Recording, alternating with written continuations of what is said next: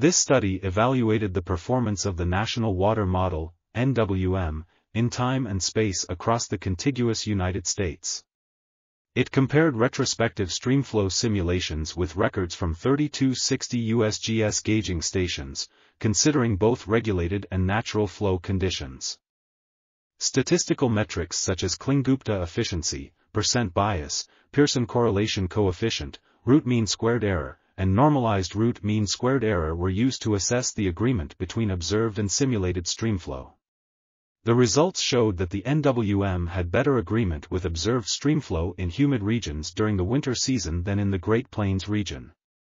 Additionally, enhancements to model performance for regulated flow are needed, and bias correction is critical for using the NWM retrospective streamflow dataset. Finally, the study concluded that the next-gen NWM framework, which takes regional performance of the models into account, may be more suitable for continental-scale hydrologic prediction. This article was authored by Mohamed Abdelkader, Marouane Temimi, and Taha B.M.J. Ouarda. We are RTCLTV, links in the description below.